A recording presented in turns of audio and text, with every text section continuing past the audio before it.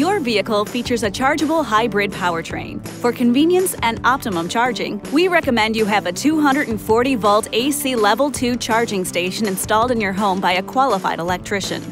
It takes about 2 hours for a depleted battery to fully recharge at a Level 2 charging station. When using a public charging station, first make sure the station's ready to provide a charge and that your vehicle's in park. Then, plug the charge connector into the vehicle's charging inlet. You'll hear a click when the charge connector engages. The vehicle should start charging automatically. If not, please check the instructions at the charging station. The charge schedule can be temporarily overridden by connecting, disconnecting, and then reconnecting the EVSE to the vehicle within 10 seconds. Your vehicle comes equipped with a standard AC Level 1 charging system that plugs into any standard AC grounded outlet. It takes about 14 hours for a depleted battery to fully recharge at a Level 1 charger. You'll find the Level 1 cord set, or EVSE, behind the door of the driver's side cargo area storage bin.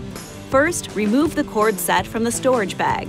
Then, plug the cord into a standard 120-volt AC power outlet, preferably on a circuit that isn't powering any other devices. The cord set will complete a self-diagnostic. When all the lights turn green on the status indicator display of the cord set enclosure, you're ready to connect the charger to the vehicle's charge inlet. If there's a connection error, one or more of the indicator lights will turn red. You'll find the charge inlet access on the driver's side of the vehicle just in front of the driver door. To charge the high-voltage battery, shift into park and turn the ignition off. Push the connector firmly into the charge inlet. You'll hear a click when the connector is fully engaged. If it's not, the vehicle may not charge. The charging cycle will automatically initiate when these conditions are met. The cord set has completed its self-test without any red error lights. The wall receptacle is functional and producing power. The hood is closed.